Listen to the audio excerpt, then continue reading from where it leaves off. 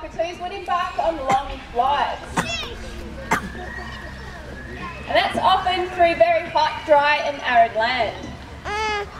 Do one more flight. Check out the way that she flies, and she flies back to me.